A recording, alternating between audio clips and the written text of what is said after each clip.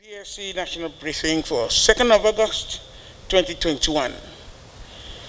The Secretary to the Government of the Federation and Chairman of the Presidential Steering Committee on COVID-19, Honorable Ministers here present, Permanent Secretary, Heads of Agencies here present.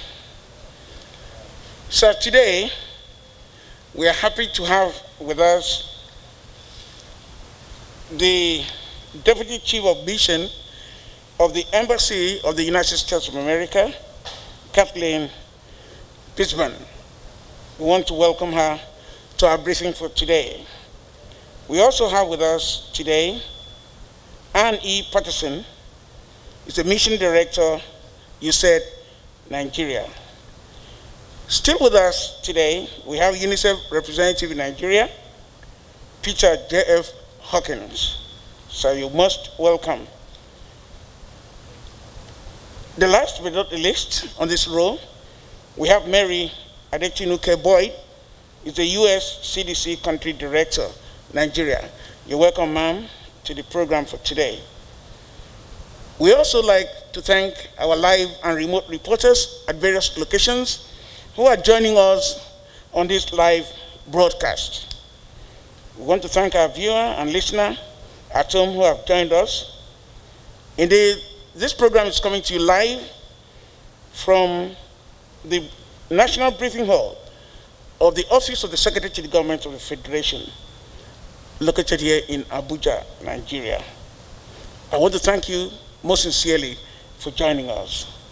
As usual, in our style of presentation, would please at this time respectfully invite the Secretary to the Government of the Federation and Chairman of the Presidential Steering Committee to the podium.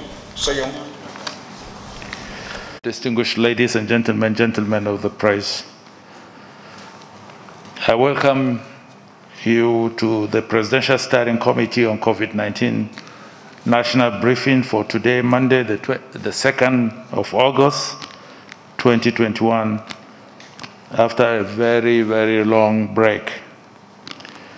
As a matter of fact, I was looking at the faces this afternoon. Most of you don't look the same way I saw you some months ago. During this very long break, the Presidential Steering Committee has been meeting to deliberate on the rising number of COVID-19 cases and proper ways to contain and curtail the huge impact on our lives and livelihood. The world has added about 4 million cases and under 100,000 deaths in the last 1 week.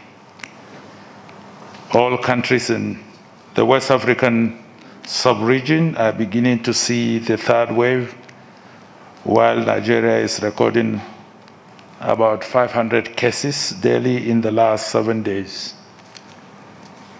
Our test positivity ratio has increased to about 6%. This is worrisome and shows that we are not out of the woods yet.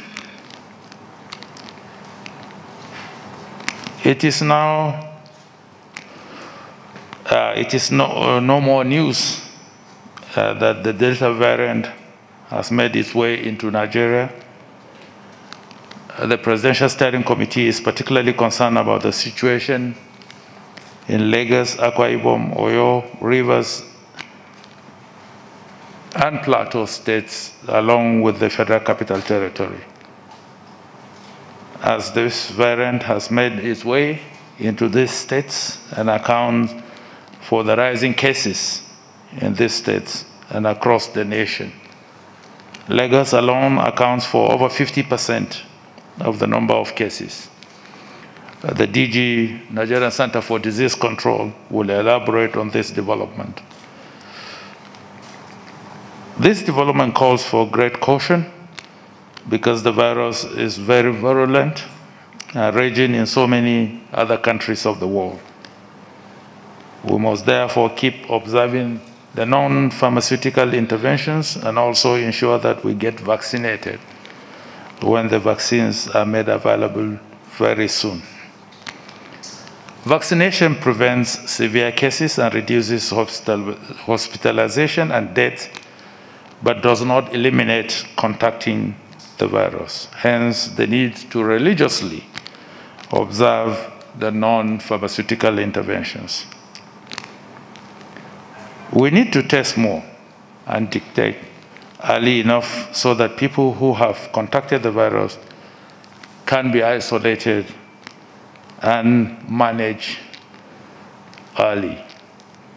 I am pleased to announce that we currently have 143 molecular laboratories in the country.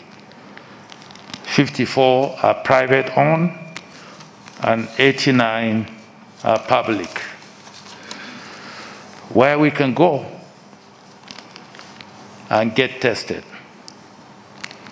Please, I urge all Nigerians to make yourselves available for testing, and please continue to test regularly.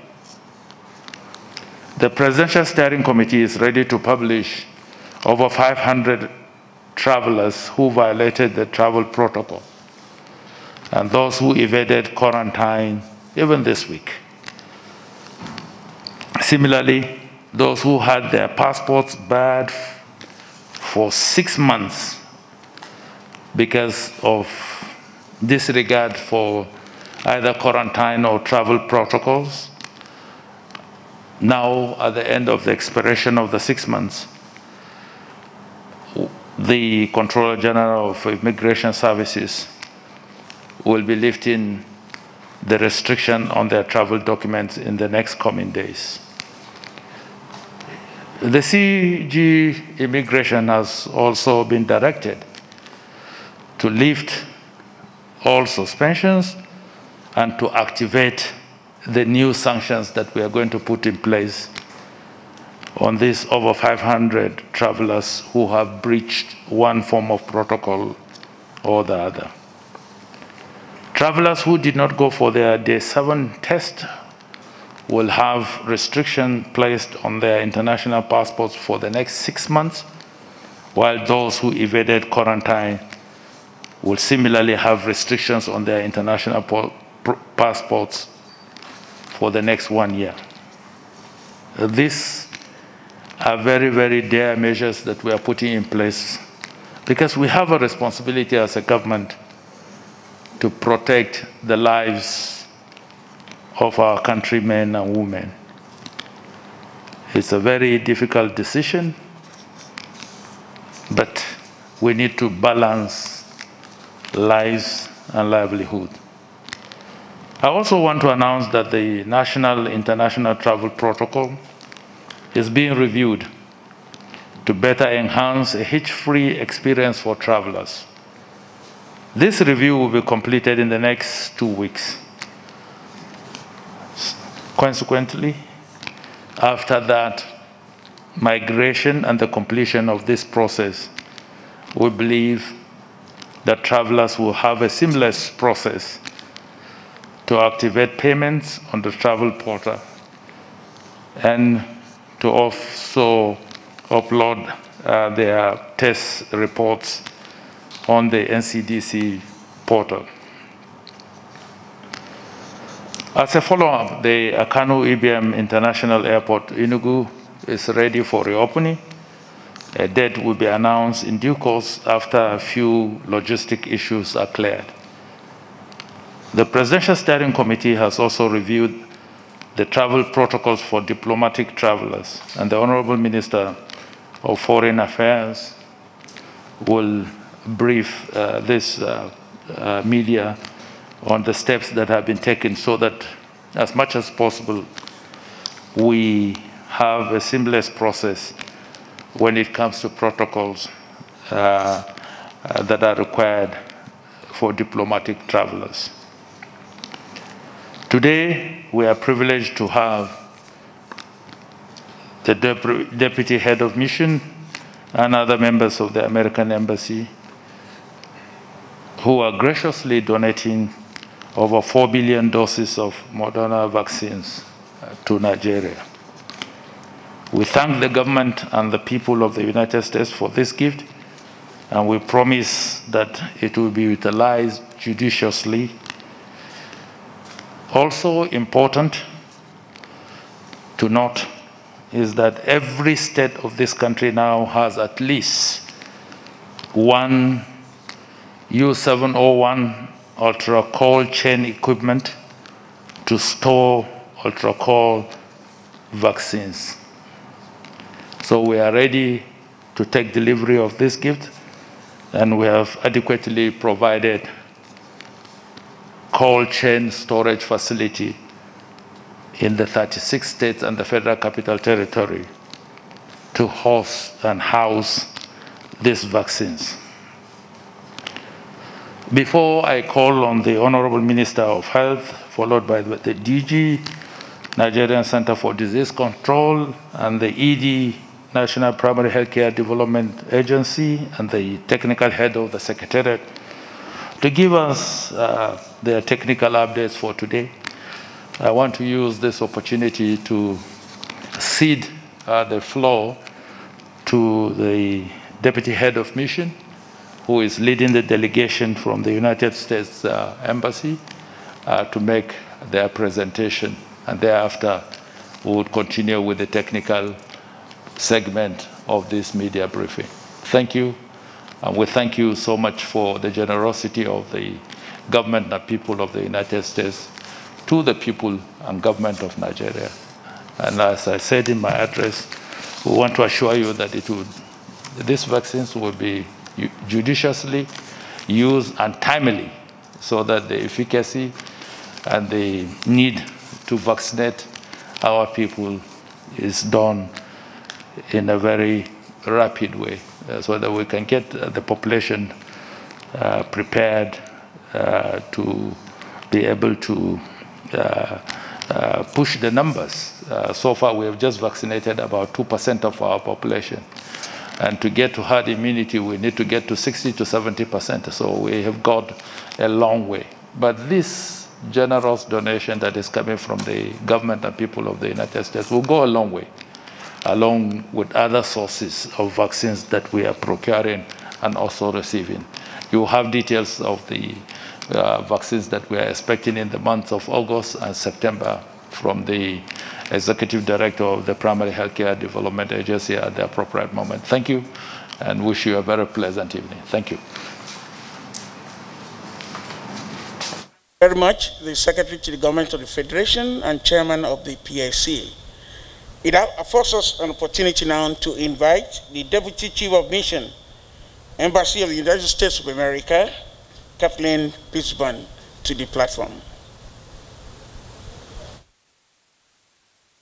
You can put it down. Should I come over here? You can put the microphone down. I'll help you with that. You know, we are not. Can I see me? Okay. All right. Thank you and good evening. I actually watched these press briefings actually pretty religiously, so I'm very excited to actually be on the other sides of the microphones. So thank you, Honorable SGF, for the invitation. And I'm here with many friends, the ministers. Okay, thanks. The ministers of Health and Foreign Affairs, ministers of State who I've worked with for 20 years, Dr. Faisal. This administration has increased the numbers or the amount of money committed to bringing vaccines throughout Africa and the rest of the world. So many of you may or may not know is that this is part of our $2 billion commitment to bring vaccines. We helped pay into COVAX for the AstraZeneca that arrived in March 2nd, and there's other shipments of Pfizer and J&J that will be coming through that we have also, with our other donor partners, to fund. So we feel this is very important because ending the pandemic is something everybody in the world has to participate in together. And if we don't do it together and we don't ensure that everybody reaches herd immunity, we're going to be wearing these face masks and practicing non-pharmaceutical interventions for a long time. So we would like to get out of that business if we can. So through our particular agencies at Post, I know that we are able to make sure that the vaccines get rolled out properly. We've worked with you on ending polio here. We have a great supply chain and great work that we're doing on HIV/AIDS. So I think that this is going to be just yet another thing that we're doing in partnership.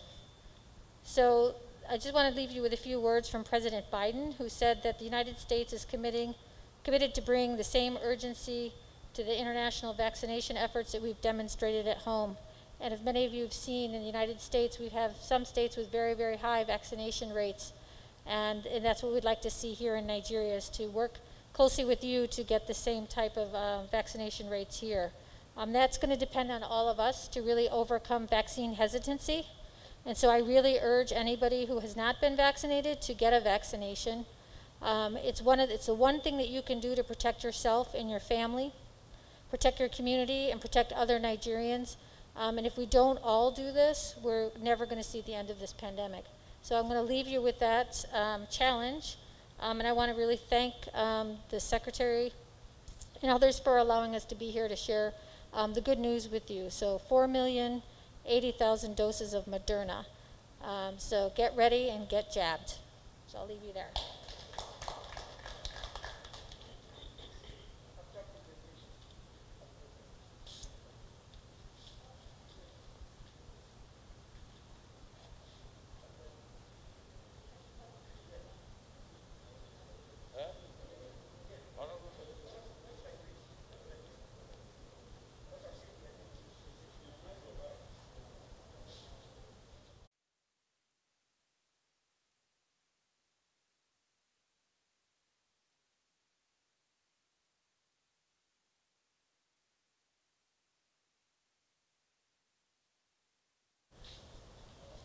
Thank you very much.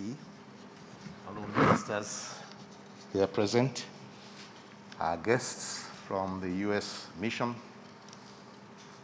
and UNICEF, Directors General and Executive Director, ladies and gentlemen of the press. Like many parts of Africa, Nigeria has begun to record a sharp increase in the number of confirmed COVID-19 cases, especially since this month of July, as global anxiety over the Delta variant spreads. All data indicate that we are now no doubt in the third wave, the resurgence of SARS-CoV-2 infection, which we saw coming since it first appeared in India. As of today, Nigeria has recorded about 174,315 COVID-19 cases out of 2,542,261 samples tested, with 7,151 cases active, and sadly 2,149 fatalities. I wish to use this opportunity right away to again solicit more participation of our states in the roles that they have to play at this very trying time in sample collection, preparing isolation and treatment centers, providing logistics for movement of commodities, supporting vaccinations, especially by providing resources for those who are conducting vaccination, and finally reporting to the various COVID-19 pillars. Only 17 states made data or sample submissions in the last cycle, and there were Lagos and Akwa Ibom states were turning out to be the epicenters.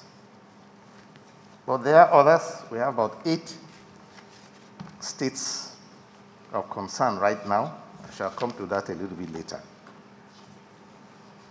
Of particular concern is that the Delta variant spreads more rapidly, 60% more rapidly, and has become predominant in many countries, being presently responsible for over 90% of COVID variants infections in the United States. It is also less discriminatory in the people it affects with severe illness. whereas the previous variants we saw mostly affected those who are above a certain age of 60 and also who had pre-existing illnesses. The Delta variant is known to be less discriminatory. It affects people, it has affected young people and even children.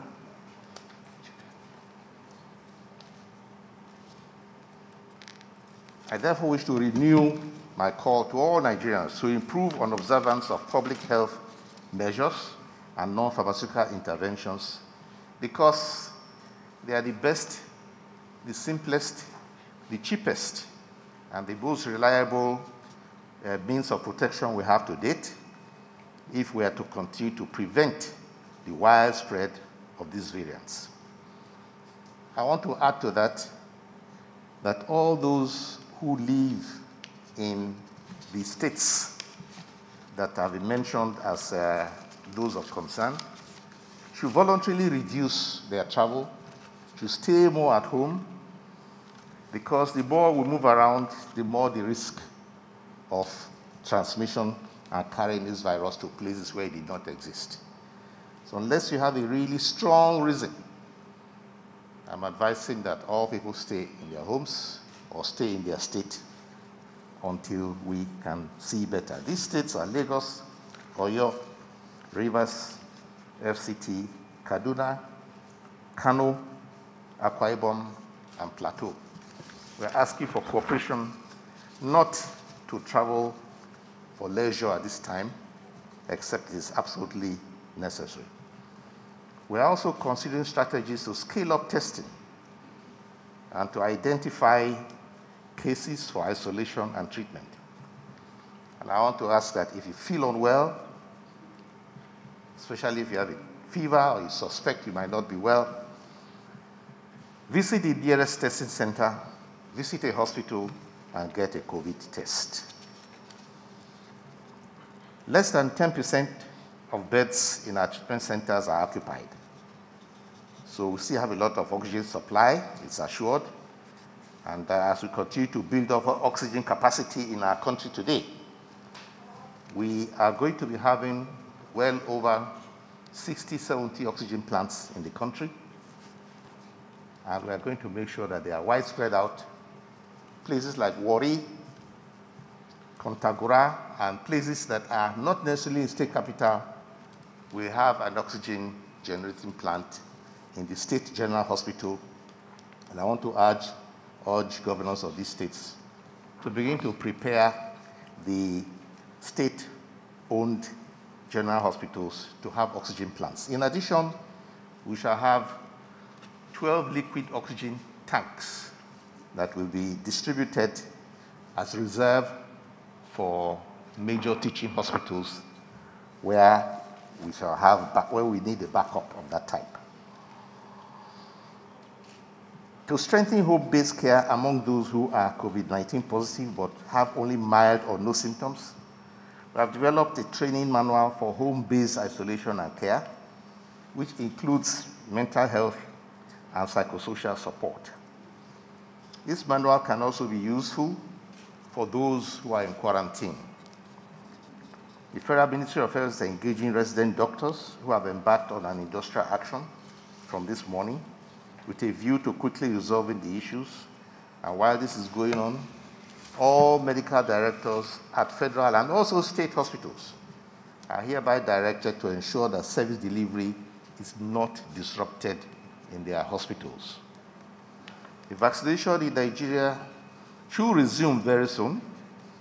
As we all know, we had to end it on the 9th of July where we ran out of vaccines. But thankfully, with the arrival last night or this morning of 4,080,000 doses of Moderna vaccines, thanks to our friends in the United States of America. The vaccines are undergoing necessary validation by NAFDAC. Nigeria would have received 40 million doses by the end of the year, and the National Primary Healthcare Development Agency is up to the task of applying all of these and shall commence the distribution to states as soon as the certification for use is prepared.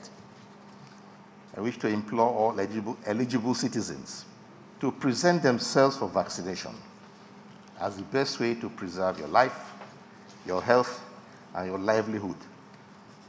Evidence from our treatment centers show that most of those with severe illnesses or the deaths from COVID-19 are those who did not get vaccinated. This is the same evidence, as a matter of fact, in other countries.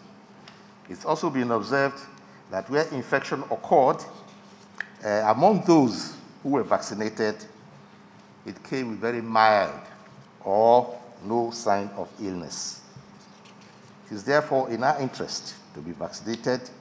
It's also a moral responsibility because it protects not only you, but should be protecting your loved ones and your colleagues and all those you live with. We hope that by the time we have achieved our target of 70% or more vaccine coverage, we should all be able to breathe easier from the threat of COVID-19. Thank you for your attention. After holding down the number of infections in our country for about 3 months, we've begun to see an increase in the number of cases. Many people ask, why is that the case? I think the question that I'm surprised about why that hasn't even happened earlier, given how relaxed we've become in terms of our response. But the fact is that we're now in the third wave of this outbreak in Nigeria. Having said that, cases are predominantly in a few states, but as we know, we are an interconnected country. People will travel, and it's very likely that very soon we'll see increases in other states. The data shows that right now in Lagos, 1 in 10 people that we test turn out to be positive, a test positivity ratio of about 10%. Same in Akwa Ibom State. The national average is 6%, but it varies really from about 1% in many states to about 8–10% in a few states. Given our relationships, travel, it's very likely that with this virus, if we don't take specific measures, we'll see even further increases in the number of cases. People also ask, is this because you're just testing more? No, actually, we are testing more incrementally, but I think the detection of the increase in cases in Akwa Ibom, in Oyo, in Rivers, actually it's a demonstration that our surveillance system is working. The investments that we've made over the last 2 years in setting up a surveillance architecture for COVID has been able to identify these increases in the few states where this is currently happening. In addition to just detection of cases, we've also built up our genomic sequencing capabilities, which has led, unfortunately, to the situation in Akwa Ibom State, where right now 80% of all the recently confirmed cases have been confirmed to be the Delta variant, which means that transmission is likely to be a lot more intense, and we have to redouble all the efforts that we've been making to contain the spread of this virus. So it's even more gratifying that in addition to the tools that we had already, we now have 4 million new doses of vaccines to work with. As viruses evolve, it is in their nature to mutate. And as transmission continues, it is likely that new mutants will continue to emerge unless we are able to contain transmission. To understand what is going on, how they're mutating, where they're going, who is getting infected, that is why we have surveillance systems. And surveillance systems start from those that collect samples to the labs that test, to the higher level labs that do the sequencing, to the colleagues that do the analysis and presentation. And with that knowledge, we provide our policymakers the information they need to make very hard decisions. And I'm sure that data will feed into the data our colleagues at MPACDA will now use to define how the vaccine allocation will work across the country, taking into consideration where the burden of disease is at the moment. But the reality with the Delta variant is that it is much more transmissible. But the good thing, too, is that the vaccines have been shown to provide protection against severe disease, hospitalizations, and deaths caused by the COVID-19, including the Delta variant. So the vaccinations that we'll get will really help us mitigate the impact of this virus. So really my appeal to all Nigerians is, in addition to everything we've been saying, to limit exposure, limit involvement in mass gathering events, parties, weddings, going out at night to clubs, wherever the gatherings indoors, especially with a lot of people, that exposes you to increased risk. And with this new Delta variant, it doesn't take a lot for you to get infected. Many other countries have learned the hard way, so we have to really push hard to not go through those experiences ourselves in Nigeria and mitigate the impact of this new variant in our country.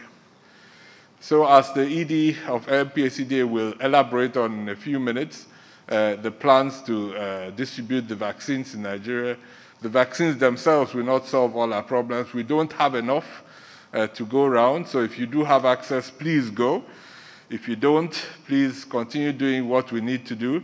If you're not yet of the age that is being recommended for vaccines, please manage the risk to yourselves and your families as much as we possibly can. A lot of activities in young people who don't necessarily get ill, but of course transmit the virus to others. So when we say please mitigate the impact, we're not only referring to the population that have been typically most affected by COVID-19 so far. We continue to support all the states in the response. The team has just been deployed to Akwa Ibom to support our colleagues working very hard. The colleagues in Akwa Ibom State really deserve a lot of credit for the work they've done over the last few months, especially the last few weeks, detecting clusters. These cases are really spread across the state, so they're not located in one place alone. But really credit to the excellent team working in Akwa Ibom State, responding to the outbreak at the moment. To divert a little bit, colleagues would have seen that in addition to COVID, we've been challenged by a large cholera outbreak in many states in the country. We continue to work in response. Together again with our colleagues in MPACDA, we're about to start a vaccination campaign in Bauchi State, where we had one of the most severe outbreaks. But vaccination will not solve the cholera problem. Cholera is a disease of water, sanitation, and hygiene, and as long as we don't address those fundamental issues, we will not get ahead of cholera. So we're going to work very intensively with states to really rethink the ecosystem that leads to people developing cholera in Nigeria, and try as much as possible to demedicalize the assumption that response by vaccines or oral rehydration fluids will solve the problem. We need to go back to the very basics to address the challenges that cholera continues to place on us in Nigeria almost every year. Finally, a few words of hope. We've been responding to this outbreak now for close to 2 years. And as much as I've announced in the beginning that we're at the beginning of a third wave, we know a lot more than we did 18 months ago. We know a lot more on the response side, but we also know a lot more as citizens. So our responsibility now is to use our collective knowledge to respond to the challenges that we are facing, and really for each of us to deliver on what we now know that works, take responsibility for the actions that we need to do, and make sure we actually deliver on the response at the federal, state, local levels, but also at the level of every leader, whether you're leading a church, an organization, or whatever group of people come together. At NCDC last week, we called together our colleagues to learn the lessons from the outbreak in our annual conference, and with the support from the Africa CDC, who was represented by the director of the West Africa Health Organization, the chief scientist of the World Health Organization's colleagues from US CDC, we deliberated on the response so far, the lessons that we have learned, and we committed ourselves to making sure that we learn from those lessons and continue working very hard to protect the health of all Nigerians. So to conclude, even though the third wave is on us, there are a few other things that are on us as well. We've seen political activities increase across the country. All of these lead to gatherings. The politics in itself is not the problem.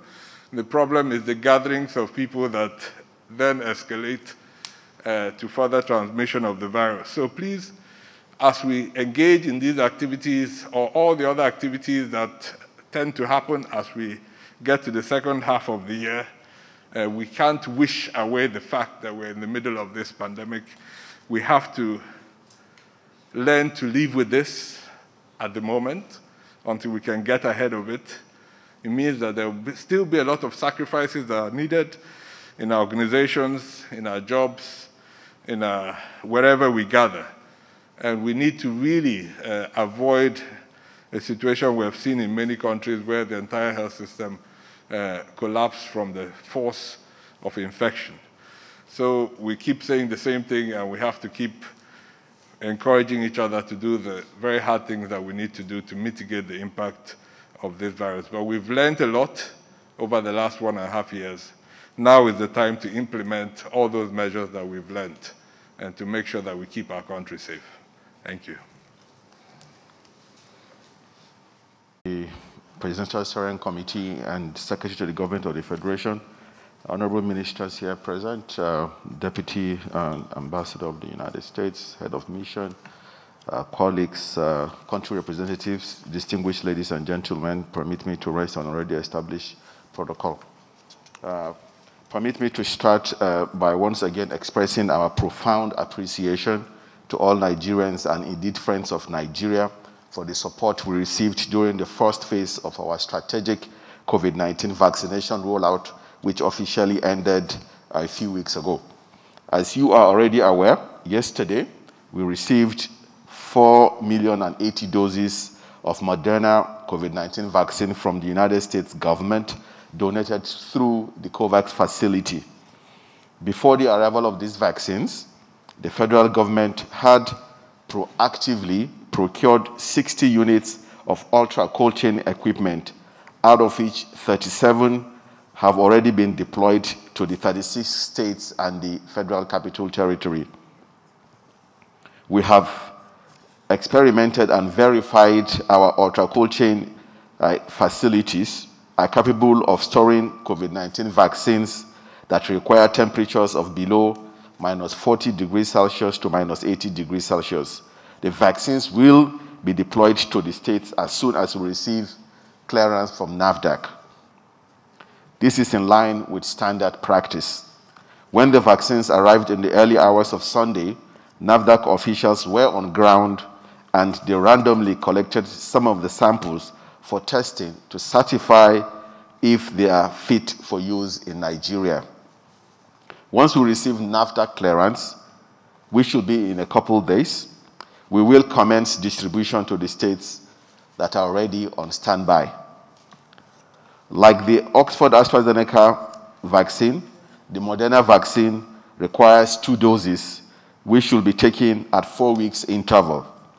We strongly advise Nigerians who are eligible for vaccination to come out and get vaccinated and ensure that they follow the vaccination schedule in taking their second doses when they are due.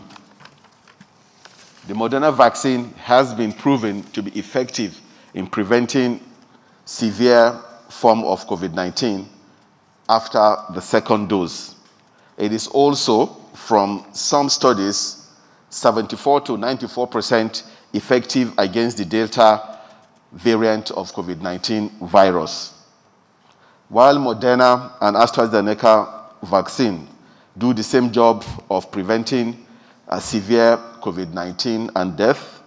We advise that people should avoid taking the vaccines one after the other. In other words, those who have taken AstraZeneca as first dose should also take AstraZeneca as the second dose. And those who will take Moderna as the first dose should take Moderna as second dose when due. We're engaging with the World Health Organization and the SAGE to look at the new recommendations around AstraZeneca and Pfizer vaccination.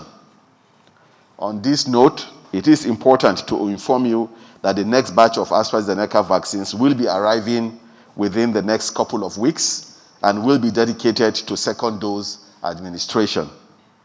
This is to ensure that those who have taken their first dose are provided with the same vaccine for their second doses. To improve utilization and minimize challenges in our electronic management of information data, the EMID platform, we have developed a mobile app that can be downloaded by anyone from the Android or Apple store.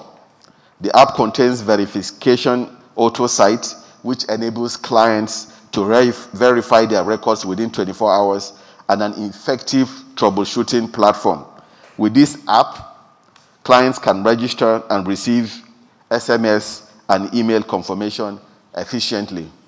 We plan to launch this on Thursday this week.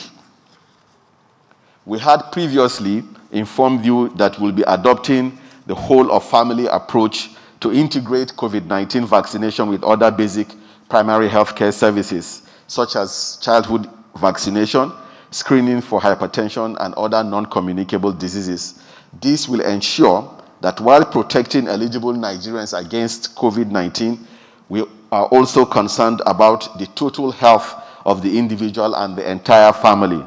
This will further enhance the acceptability of COVID-19 vaccines, because we're taking into consideration that it is not only COVID-19 that is a health challenge in Nigeria, so we're using the platform and the focus on COVID-19 to also address other health issues within the community.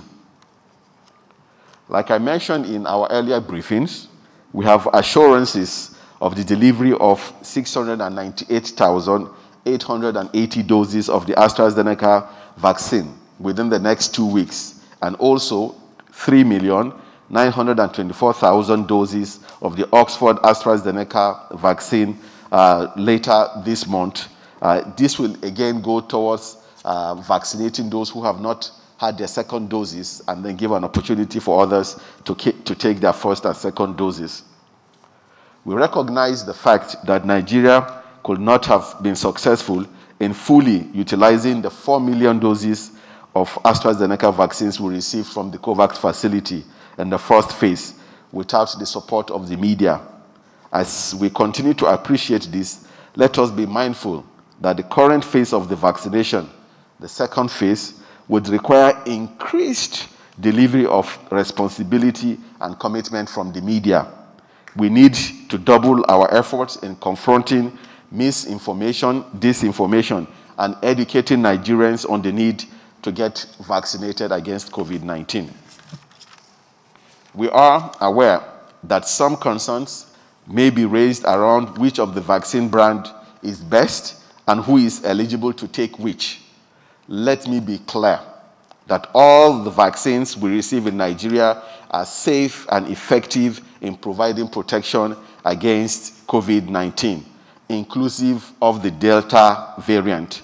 No vaccine is superior to the other. They only have different manufacturers, but all of them will deliver protection against COVID-19 to anyone who is vaccinated, especially severe forms of COVID-19. Anyone who is 18 years and above and has not been vaccinated is eligible to take any of the vaccines in the recommended doses. On this note, I would like to call on all eligible persons in the country to register and go to the nearest designated health facility for vaccination against COVID-19. The government is committed to providing safe and effective COVID-19 vaccination and ensuring that all eligible persons in Nigeria are vaccinated. Let me remind us that the detection of the Delta variant of COVID-19 virus in Nigeria underscores the need to continue to observe non-pharmaceutical preventive measures such as wearing of face masks, social distancing, and hand hygiene to curb the transmission of the disease. We cannot overemphasize the use of these public health measures.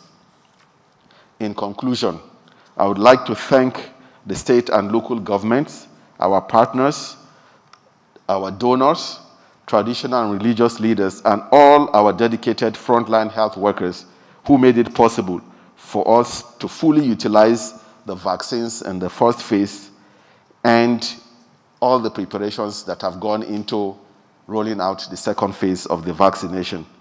I thank you for listening. Outside the country, or they will be quarantined. We want to ask, why is this so? And because that action alone seemed to cast aspersion on the vaccines being taken in the country. And is Nigeria taking this up diplomatically, or are we going to apply reciprocity to such countries like the United Kingdom? Thank you.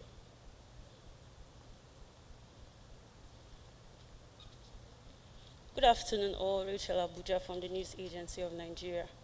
My first question is for the Director of CDC. Sometimes in June, the US CDC was investigating a potential real side effect from COVID-19 Modella for inflammation of heart, muscles called thank you. And also, there were a report for people that had dermal fillers experiencing swelling on their faces, all from side effect of Modella vaccine. So the investigation, we're yet to get the results from that particular investigation. So will you be advising Nigerians to go ahead to vaccinate people from the age of 30 below? Thank you very much. My next question is for the DG and CDC. So we have seen ongoing transmission of the Delta variant in countries that have vaccinated large part of their population. Is the DG worried of the impact of new variants on the effectiveness of the country's vaccine? Again, DG, congratulations for an excellent work you and your team did for sequencing the Akwa Ibom samples so quickly. It was quick. Have you found the Delta variant in Lagos? And why are we not sequencing more samples from Lagos to see? My next question is for the primary health care EES. Earlier today, even though you just corrected yourself, you said that the vaccine received samples were with NAFDAC. And you said NAFDAC were going to carry out evaluation, you said, you made mention of NAFDAC was going to carry on, you just said assessment here, but you said efficacy or potential something. So now, you just made mention of NAFDAC is going to take assessment. We would like to know what kind of assessment or efficacy it's been carried in the period of 48 hours. I'm not a scientist, but at least I know small. Then, or is NAFDAC going to carry a vacuum of vaccine vibe? So just explain to us what that means. And again, sir, the vaccine uptake is on. I don't know how you've been managing situation of electricity in those remote areas. So you tell us what you'll be doing differently. Now for the SDF, sir. Sir, people will say we are facing, this is a national thing.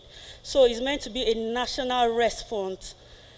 But you find out that some states are taking their samples outside the country for sequencing. You just made mention that we have 140-something machines across Nigeria, but we are still going out of the country to do sequencing. I don't know if that is right. I really want to know your relationship with the state government in fighting this vaccine, since some states are doing well while other states are doing real badly. So help us to clarify this. Thank you very much.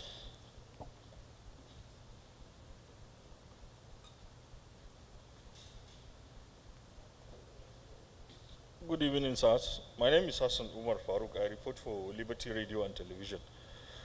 Dr. Faisal Shaibu, Nigerians that are enthusiasts, those are willing to take vaccines, have already taken. Those remaining are the one resistant vaccines. With this arrival of this batch of Moderna vaccines, what are you going to do new to convince Nigerians that this is the only way out of COVID-19?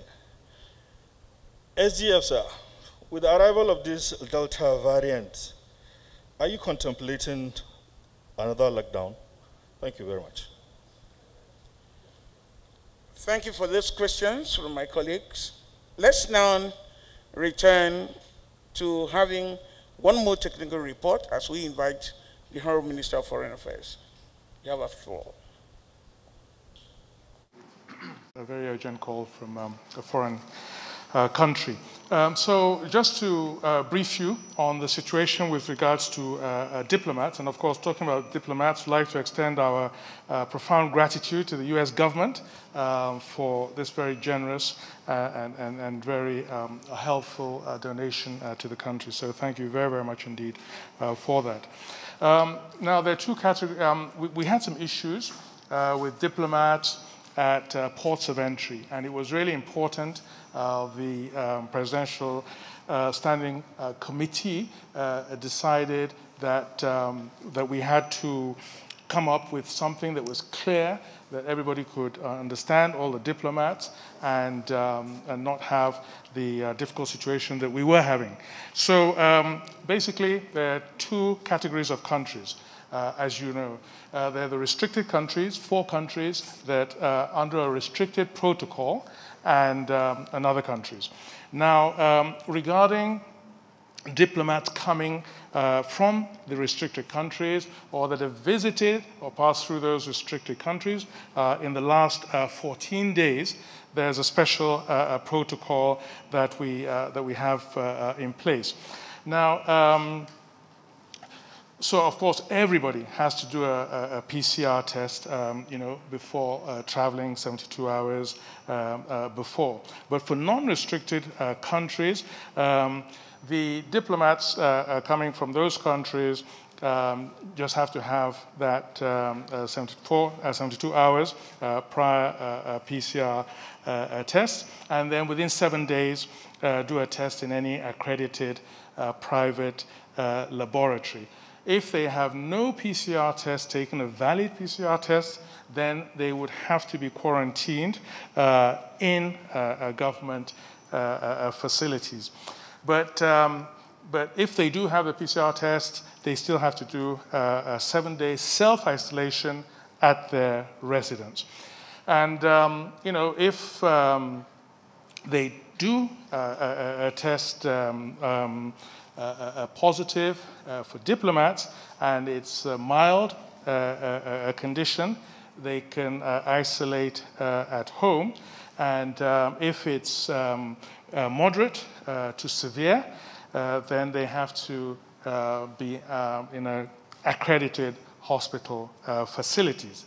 Now, for those diplomats coming from non-restricted countries, they can get special waivers from the 7-day isolation.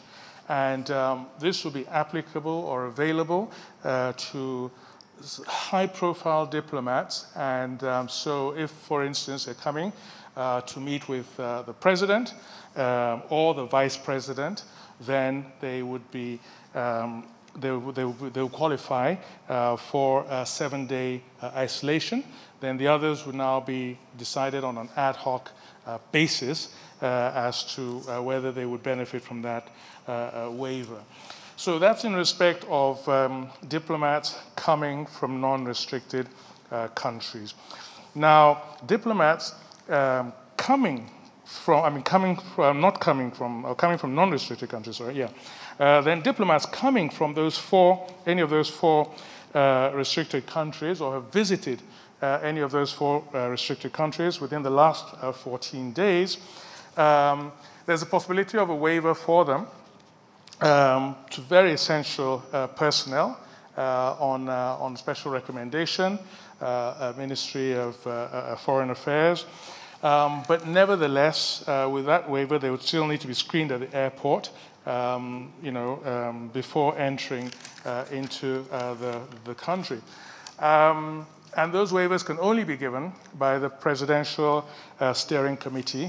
Sorry, I had said Standing Committee before. Presidential Steering Committee can only issue the waivers that will be shown at the ports of entry. And now, this is a catch, and this is what has caused a little bit of some issues in the past. Now, all diplomats coming from any of those four countries within the last 14 days have to, we're afraid, quarantine in approved government facilities. And the only exemption or waiver from this would be for the ambassador of a particular country and his or her spouse and the deputy ambassador, but alone. So only those three categories of diplomats can get an exemption not to isolate. They'll still have to isolate in their private residence or whatever, but not have to isolate in government-approved facilities. And in those cases, they have to do tests on the second day after arrival, and also 7 days on the 7th day after arrival. But we did a briefing for all the diplomats and went through in greater detail, and to make it absolutely clear. And we've just finalized the text, the regulations, and we will be making that, circulating that to all the missions and also to our missions around the world to share with their host governments. So that's the situation. Thank you very much. Baloyan of the Sun newspapers. Two quick clarification. One, which of the states has the highest case of Delta variant? The SGF said Lagos has 50, and NCDC is saying, yes, 50%, and then the NCDC is saying 80%. So we need that clarification. Secondly, I heard the NCDC DG said that we are now officially experiencing third wave of COVID-19. Is that what it is, please? I need to be clear. Thank you. Thank you for those questions. We will now invite responses from Honorable Minister of Health. Let's start from you. To the questions, that is that Lagos has more than half of all these cases, and the specific number, well, that is a matter of detail. And as far as the question of whether we are officially in the third wave, it's not something that starts at once. It starts gradually. It is insidious. So we're beginning to see an increase in the number of cases that we used to see. We are doing about 500 cases now, whereas it used to be much less than that. So we are obviously looking at other countries around us. We see that it started in East Africa, in Kenya, Uganda, South Africa, and then and Congo, then began to appear in West Africa, in Ghana, Senegal, and now it's beginning to enter Liberia and Gambia and so on.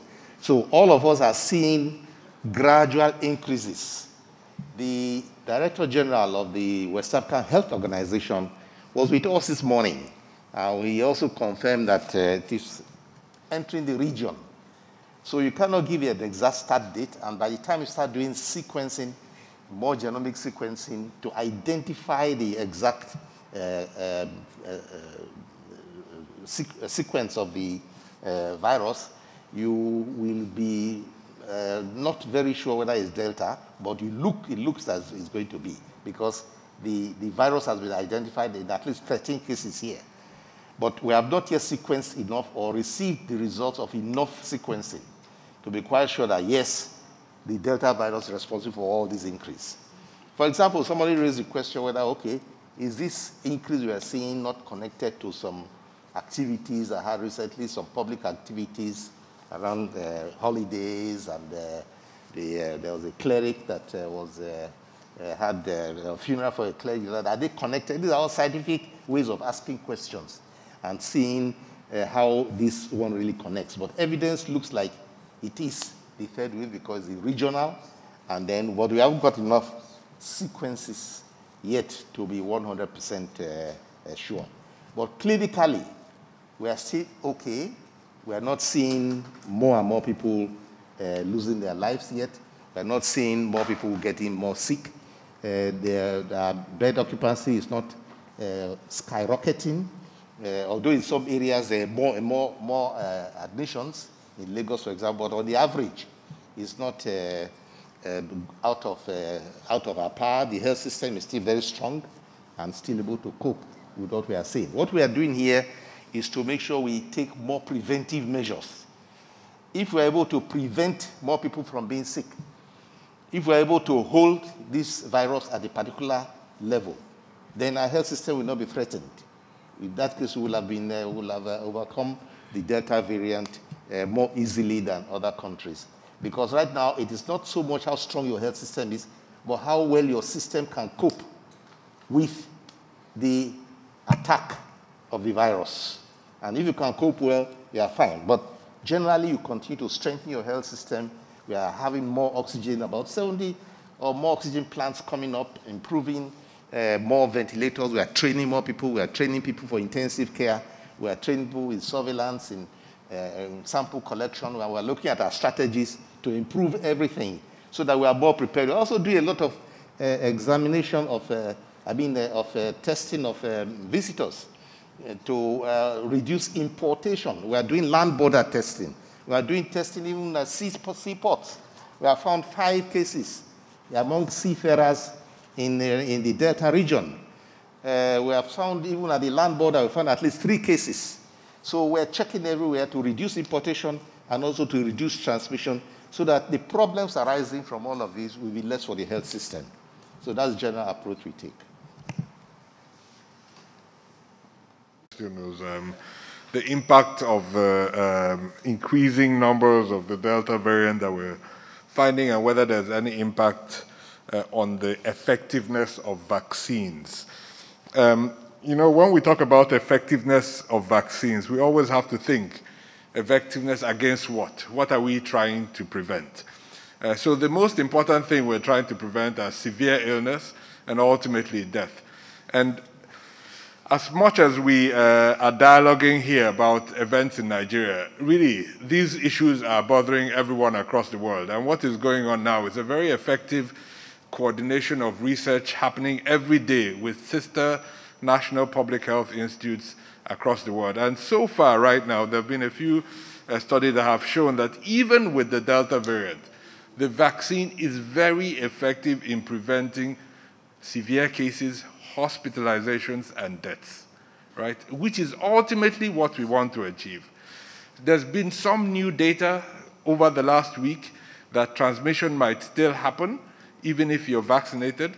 But to be honest, it's a theoretical construct because, yes, transmission could lead to more cases and ultimately more deaths, but in itself, in that individual patient, if you're vaccinated and you still get the infected, you will not, you're much less likely to have a severe illness.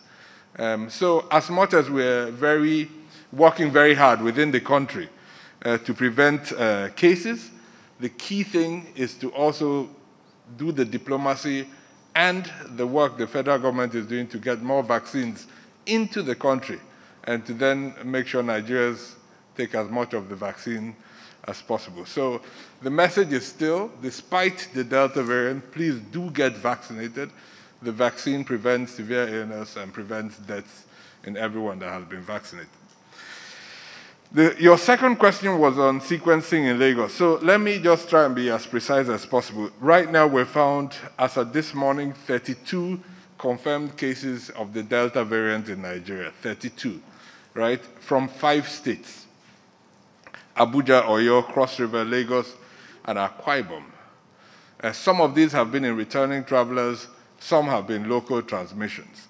Now, the biggest batch of sequencing that we got this morning was out of Akwa Ibom. So out of 23 cases there, 19 were the Delta variant. And that's why I said 80% of the cases in Akwa Ibom today sequencing is a very complex activity, turned out to be Delta. So that is likely, that is the most likely cause of the increased transmission we're seeing suddenly out of Akwa Ibom. Akwa Ibom was not one of the hotspots in the first and second waves, remember. We had FCT, Kaduna, Lagos. So this is really a new state, so a lot of attention. So most likely, somehow someone returned to Akwa Ibom with a Delta strain, started transmission activities, and given the increased transmissibility of this variant, we're now seeing quite a number of cases happening. So we're intensifying action in Akwa Ibom to contain it. Lagos, yes, we haven't sequenced as many cases as we would like to. We have 3 facilities in the public sector in Nigeria with sequencing capacity: NIMA, NCDC, and the Africa Center for Excellence in Genomics in Ede. In addition, there are a few private sector players that now have that capacity: 54Gene, a private sector lab in Lagos. So we are working with Lagos to identify the most appropriate facility for them to sequence their samples, and I'm sure that in the next few days, we'll really scale the sequencing coming through out of Lagos so that we fully understand what is happening in Lagos. Like our chair said, right now, over 50% of all the positive cases in Nigeria are still reported out of Lagos State. At some point, it was even as high as 70%. So understanding what is happening in Lagos is critical to understanding what is happening in the country. And your final question on, or the final question on the third wave, you know, there's no scientific definition of when the third wave starts or stops. But we are seeing an increase in cases, and if you look at the epidemic curve, you see clearly an increase in cases in the last few weeks. But remember, Nigeria is a big country, right? That we're having a third wave nationally. You need to look at the data at a slightly more differentiated level. Like I just said, many of the cases are being reported out of Lagos, Akwa Ibom, Oyo, Rivers. And many states, especially right now in northern Nigeria, are really not seeing a lot of cases. So it's still a very different picture across the different states in Nigeria. And that's our work, to continue to do our surveillance and advise our colleagues on how to respond. Thank you. Sir. Samples taken abroad. Do you have any information on any sample taken abroad? No. At the moment, to the best of my knowledge, we're not taking samples outside of Nigeria for sequencing. There were, earlier in the outbreak, a few samples done by universities in Nigeria in collaboration with their partner institutes. But like I said, right now we have 3 public sector institutions with sequencing capacity and 1 private sector institution. And our advice to every state in Nigeria is to use these public sector facilities for all the sequencing work we're carrying out. And we're very grateful.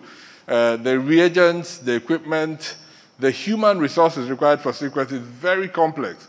This is not something you just plug and play. So we're working to beef up that capacity and make sure that we are able to deliver the information for our country. So right now, we're not sending any samples outside of the country for sequencing.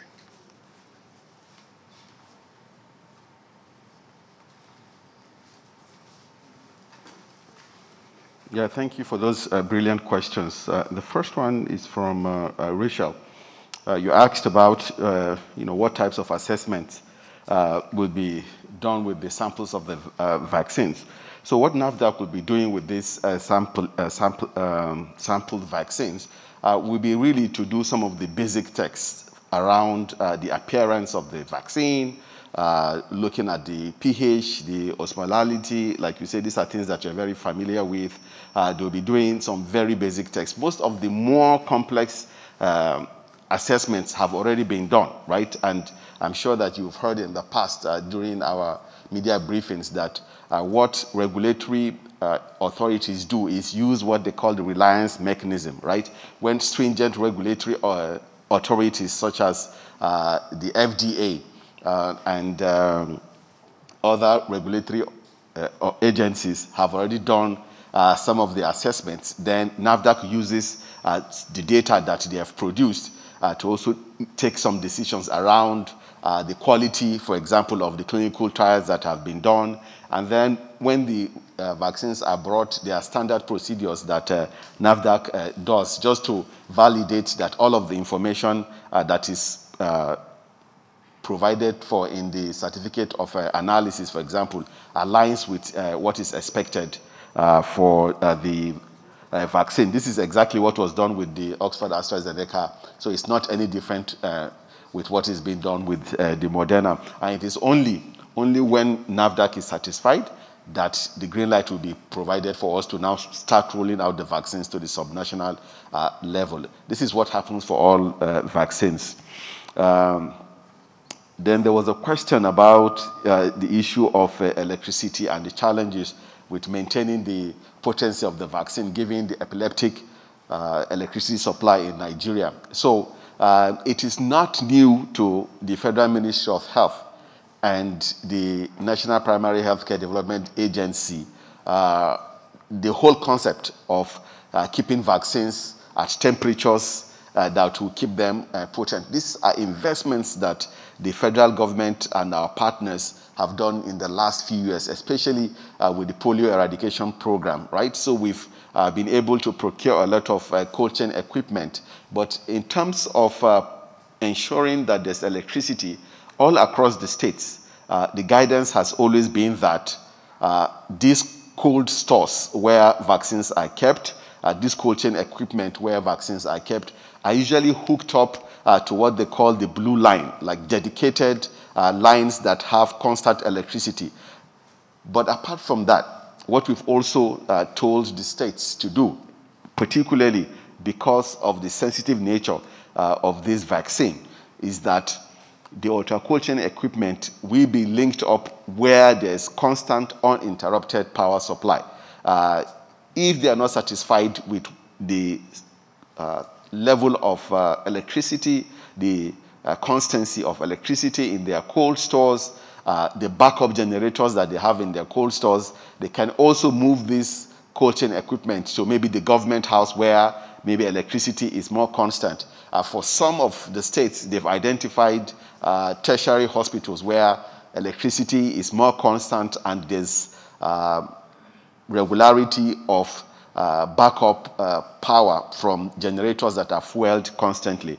So these engagements have been happening in the last few weeks. So we are not concerned about whether states will be able to maintain these temperatures. At the subnational level, so the unique nature of the Moderna vaccine is, although it requires ultra-cold chain equipment when it's being transported from the United States to Nigeria and then storage at the national level, it has the capacity to remain potent for up to 30 days within a temperature of +2 to +8 degrees Celsius. So at the subnational level, the LGAs at the health facility level, we're going to be deploying the vaccines there, and the health workers are being trained to know that they can only keep these vaccines for up to 30 days. So from our experience of the first phase, we know that they are able to finish up these vaccines within a week, and then they come back to the LGA level or the state level to get additional vaccines. In terms of the question from Vision FM was, he's of the opinion that those who haven't taken the vaccines are those that do not want the vaccine. There's nothing that is further, from the truth. I mean, we came to Nigeria with just about 4 million doses. That's a far cry from what we need, right? And we know that right after we finished the first phase of the vaccinations, our phones were being, blasted with calls about we need additional vaccines. Here's the third wave coming. Where can we get vaccines? We got a lot of calls from the state. So on the one hand, we acknowledge the presence of vaccine hesitancy, but anybody who has not taken the vaccine so far is not necessarily vaccine hesitant. The vaccine has just not been available. Nevertheless, we're working with the Ministry of Information, NOA, our partners, NGOs, traditional and religious institutions. We're using the same templates that helped us eradicate the wild polio virus to really send out information out there.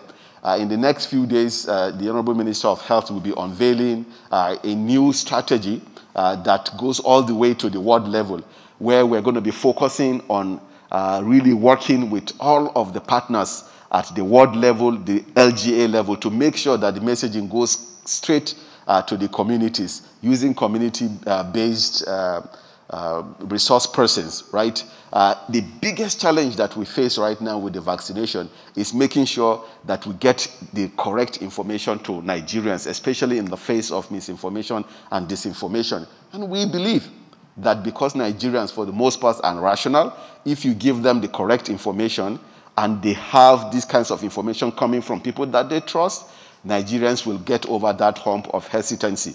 So on the one hand, yes, hesitancy exists, but we believe that we will overcome that just as we have overcome hesitancy that we saw during the polio eradication drive.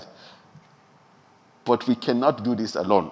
This is why we need the media to continue to point out and call out fake news, disinformation and misinformation about the vaccines and provide the correct information about the vaccine. This is why we are partners. This is why we continue to look up to you to continue to do the outstanding work that you've already been doing in the last few months. Finally, in terms of our communication, we recognize that there's a lot of work that needs to be done. This is why we are very happy to get the backing of CACOVID towards providing support for communication and social mobilization activities. So thank you very much for those questions. Faisal, vaccinated persons being asked to take vaccine in the UK. Is there such a thing? No, I am not aware of that information. No? Yes. Yes.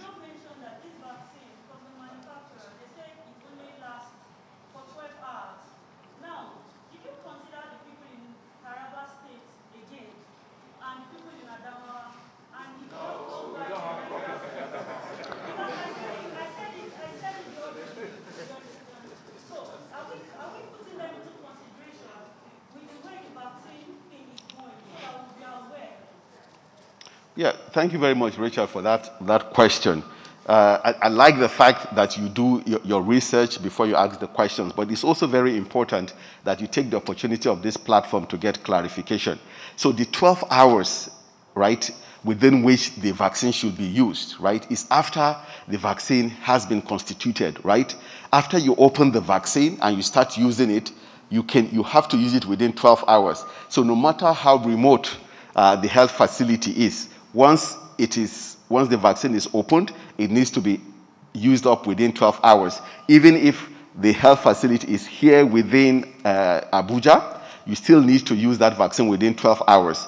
So for somebody who is in some distant rural area in Taraba or Adamawa or wherever it is, the health worker is trained not to open the vaccines, right, until they are sure that they have the numbers of clients to use. So if, for example, they are giving 100 vials of vaccines, right, they're not going to open up all those vaccines, right? They're going to wait, knowing very well that those vaccines can be stored in regular refrigerators for 30 days, right? So no matter how remote it is, you have the window of 30 days to take it to that remote setting and then bring it back when you're not going to use them.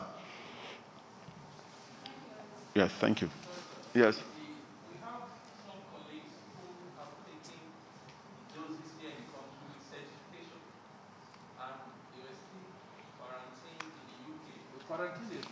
Yes.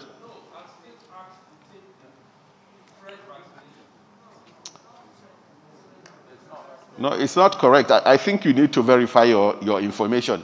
It doesn't make any sense, and I do not believe that the UK government will put people's lives at risk. I think we should verify that information. Quarantine, that is their rule, and we have to go with that rule because those rules are provided even ahead of your travel to that country, right? Just like people also complain about maybe the rules that we have in Nigeria. We need to protect Nigerians just like UK citizens need to be protected by their government, but they will not be given additional vaccines when they have proof that they've been already vaccinated. Thank you. Thank you very much, sir, for that correction. Let's now invite Mary Adechinuke Boyd, U.S. CDC Country Director, Nigeria. There's a question for us. There was a question for me from our colleague here. Just to say this media team is amazing and will play an important role in helping to dispel those myths, which we all know that is going to be very important to being able to, or people in the U.S. have received at least one dose of the U.S.-approved vaccines. Moderna is one of those. I'm one. I'm a Moderna recipient. It's important that we know that these vaccines are safe and they are effective. Now, an important part of rolling out any new vaccine is called adverse event monitoring. Now, what it does is pick up even exceedingly rare issues that come up in people that receive vaccines. And what the myocarditis and pericarditis, which you identified, is one of those. We've seen it in about less than 700 people, and all of them have done well, okay, importantly. So the other important thing to note is while these things come up in people who have received vaccines, they are not necessarily linked to the vaccine. That is the case with those two conditions. At this time, there is no clear evidence that links the myocarditis and pericarditis, which we see in viral illnesses of all kinds. Nothing at this point links them to the vaccine. Now, all that said, part of MPHCDA and Nigeria government's plan is to continue that adverse event monitoring, even as these vaccines are being rolled out in Nigeria. So if anything comes up like that, or any other issues come up, they will be picked up and they will be addressed. And this is what I just wanted to clarify. Thank you.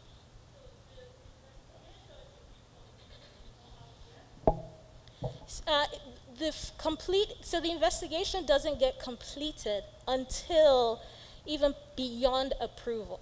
Does that make sense? So it'll be years before we say it's concluded. We will continue to look and look and look, but so far there isn't any clear evidence of linkage between the vaccine and those conditions.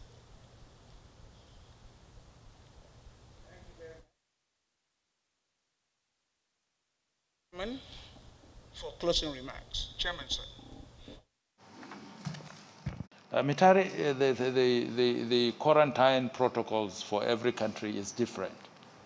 What we have in Nigeria is different from what they have in the UK.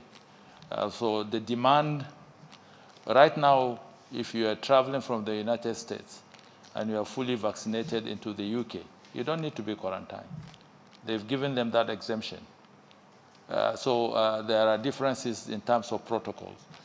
So I think probably what was conflicting your mind was the fact that after the vaccination, we're being asked to quarantine. If you come in from the UK into Nigeria, you will be demanded to quarantine for 7 days. Isolate, not mandatory quarantine, to isolate for 7 days until you go through the processes of the tests, the 7 tests that would allow you to exit. NAFDAC test, it's been adequately dealt with, but let me emphasize the fact that NAFDAC has a responsibility to even test the batches of vaccines that come in. So far, we have had about 4 million Oxford AstraZeneca applied, or Nigerians have been vaccinated with that. The next batch that is coming, NAFDAC has a responsibility, because it's a different batch from the one that has been used, to test it before it is applied. So there are regulatory tests. There's nothing strange about it. They will go through that process. Once they are satisfied, we would allow the vaccination process to start. Samples taken abroad. Okay, Chukwe has dealt with that effectively. Omar Liberty, you did allude to the fact that the Delta variant is in country, and that whether we are contemplating some measures, nothing is off the table. Let me be very categorical. Nothing is off the table when it comes to protecting the lives of the people of this country. We would not hesitate in taking measures that will be considered quite stringent. All the countries of the world are applying different measures. Countries that were adjudged to have successfully dealt with COVID-19 suddenly realized that they had to impose some certain measures to ensure that they continue to balance lives and livelihood. And we will not hesitate. Like I said, nothing is off the table. We will continue to study the situation. We've always been guided by science and facts and the experiences of other jurisdictions before we take informed decisions. And we will continue to do that, because it is very, very important. The COVID-19, the virus is novel. We will continue to understand the way it operates, its mutation, epidemiology, and all manners of things. Everybody is on a learning curve. Nobody has the full story. And until we get to such a situation where we are comfortable about the variants in country, it's not only the Delta variant that is in country. There are other variants. Chukwe didn't address that, but probably at an appropriate moment he will talk about that. So we're dealing with different variants, and we will not hesitate to impose any kind of processes or protocols that will help protect the people of this country. So far, so good. We've tried as much as possible, in spite of the weaknesses in our health infrastructure, with the support of the friends of Nigeria, donor partners, and the resilience of our people being able to get to where we are. I believe we'll continue to do that. And like I said, nothing is off the table. When it comes to containing this virus, we will do everything to ensure that we contain the virus for the betterment of our people.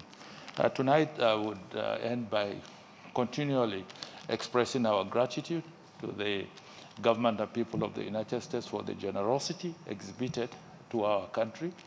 That's a mark of friendship, and we believe that we will continue to receive this support, not only in terms of vaccines, but even in terms of even building capacity for our health institutions, so that at least if there are going to be any pandemic in the future, we will be better prepared to deal with it. I want to thank you for this evening, and I'll continue to urge Nigerians that this is not the time to listen to conspiracy theories.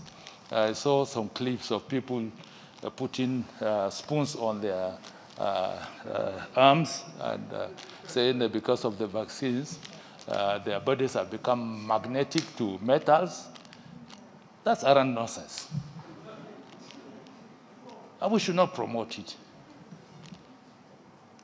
It just creates a situation of confusion in the minds of our people, something that is supposed to help them, provide some extra backing of immunity and security for their lives. We just play around with it, and caused them to develop some elements of hesitancy towards taking the vaccines. And like I said in my opening remarks, that unless we get done with this, COVID-19 might be here for another decade if we don't deal with it. So it is better we deal with it most appropriately now so that we can begin to return to something that looks normal, or else these coverings will be here with us as a people. So the choice is ours. In everything in life, you must assess the risk and take an informed decision to protect yourself, to protect your loved ones, to protect those that are around you. And that is what we will continue to do on the part of the Presidential Steering Committee, to give the guidance and the leadership that is required to deal with this virus. So far, we've tried, and I want to commend Nigerians for their support, but we need to do more as we approach the future. Thank you, and have a good evening. We want to thank the chairman, the honorable ministers, and members of the Presidential Steering Committee. Our partners, our donors, we thank you very much for your patience in joining our program from the beginning till the very end. You'll get to hear from us, our viewer and listener back at home, when next we meet. Good night.